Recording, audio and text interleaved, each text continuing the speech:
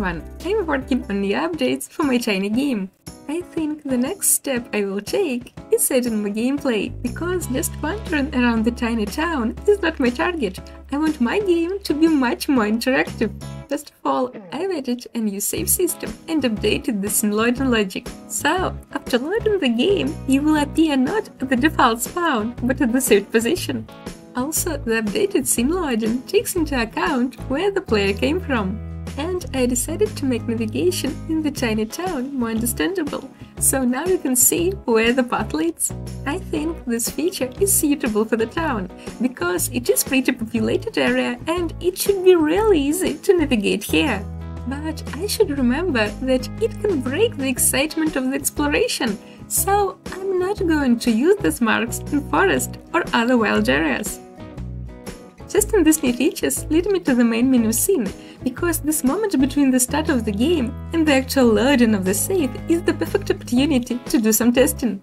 For the first version of the main menu, I used the player's house as the background. I like how it looks, but several times I tried to click on the ground here and imagine my surprise when nothing happened after that.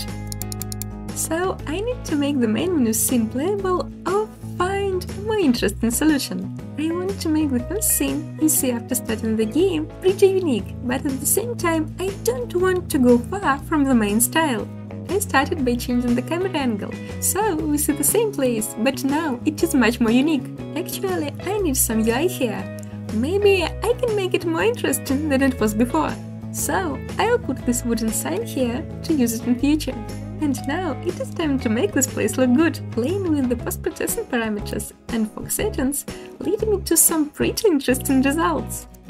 The mood of the results scene is even better than I expected.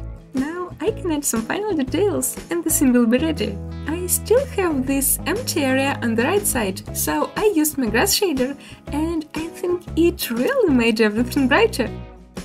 Let's also add some interface to the wooden sign.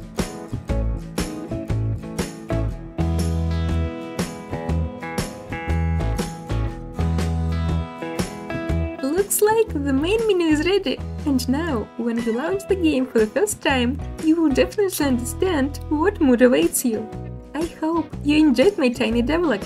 If you have any questions or maybe great ideas you want to share, feel free to join my tiny Discord server.